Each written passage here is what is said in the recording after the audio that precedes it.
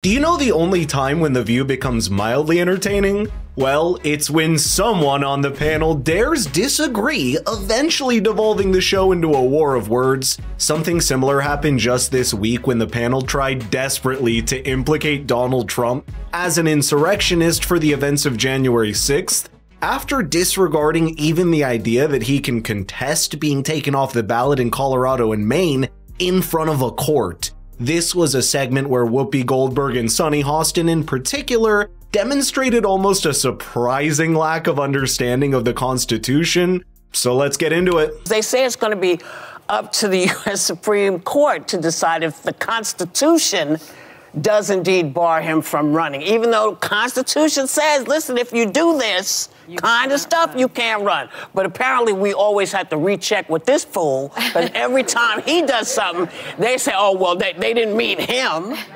But they did mean him. Yeah, speak to this. Speak it. Speak to him. I'm going to speak to girl. it. Speak it. You know, the thing is, this is black letter constitutional law, and Section 3 of the 14th Amendment basically says if you participated in an insurrection against this country, you may not hold office. I think those first few sentences reveal just how much Whoopi truly understands or even respects the Constitution. The Constitution doesn't say this kind of stuff. Because what counts as an insurrection and what doesn't isn't just a term that's up in the air and up for grabs by anyone. It contains precise definitions that have survived almost 1.5 centuries since the 14th Amendment was written. Now, of course, the debate is not just whether it's courts or the voters that decide who should be on the ballot, but also an internal debate in the legal system between whether the constitutional writing should be interpreted as it was written or adapted to a modern lens instead. And that is exactly where a gap starts to open up. It's a disagreement between two political sides that obviously no other body in the country is able to resolve than the Supreme Court itself. And yes, Whoopi, that's where the role of America's highest court comes in. Even more importantly, it's not you or I that decide if January 6th qualifies as a Trump-led insurrection. It's the courts and the judges that look at the events under the scrutiny of the legal lens. Claim to be originalist, textualist, meaning what was written in the Constitution at that time is the law that continues. I believe differently. I believe that the Constitution is a living and breathing document. They don't believe that. So if that is the case, on the floor, when they were debating it, someone said, let me call the senator's attention to the words of hold any office, civil or military, under the United States. That means the president who held an office cannot be on the ballot because he was involved. And not only involved in insurrection, he caused that insurrection. You know what's most intriguing? Despite being a lawyer herself, Sunny Hostin would do well to understand that contextualist interpretations of the law and the Constitution cannot be a one-off incident. They set a precedent for the next time that your political opponents interpret laws in some other context. So no, the Constitution isn't a living and breathing document in that it can be walked to whichever side you want. It's a legal monument that we all look up to and adhere to, whether you're Republican or Democrat. That's also what Ron DeSantis said recently, criticizing the idea that it can be the executive branch to decide whether Trump should be on the ballot rather than the legislative branch with the Supreme Court. It's the judges that bridge the gap in interpretation, not partisan bureaucrats. I think they should leave it to the voters, but I think the division this will cause, because what will happen is that martyrdom will be one step more.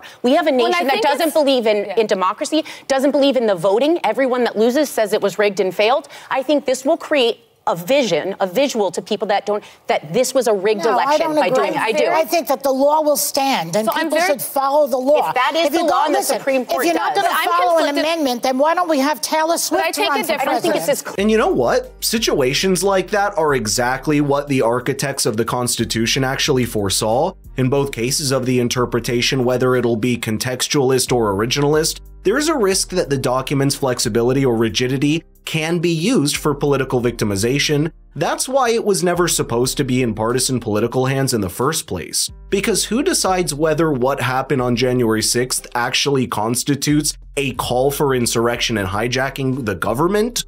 Not you and I, not the ladies at The View, and not even Trump's political allies or detractors. And if this country were to ever set a precedent where politicians started using their interpretations of the law to go after one another, that could very quickly descend into a chaos that takes down democracy itself. As it stands now, the Democratic Party would do well to understand that leaving the law to the courts is best even for them. Taking him off the ballots like this will only make him a political martyr and end up fueling his narrative for his base. I'm very conflicted on this as a conservative because I tend toward being more of an originalist.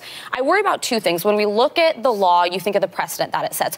So say that this ends up holding. Donald Trump becomes, if he, God forbid, becomes president about this time next year, he could weaponize that same ruling to keep Democrats off the ballot. In the same way that he says Joe Biden is a threat to democracy, he's going to say this Democrat engaged in this is what I mean. It's going to be off the ballot. So then we're operating from a place of fear. If he has secretaries of state or he has appointed judges that he appointed who are loyal to him, they will weaponize the same decision. Alyssa Farah Griffin at least understands the risk, but you know what's funny? Even this small panel can't seem to agree on the definition and interpretation of a legal provision. And yet people like Whoopi Goldberg and Joy Behar think the entire country can reach that consensus without introducing political instability?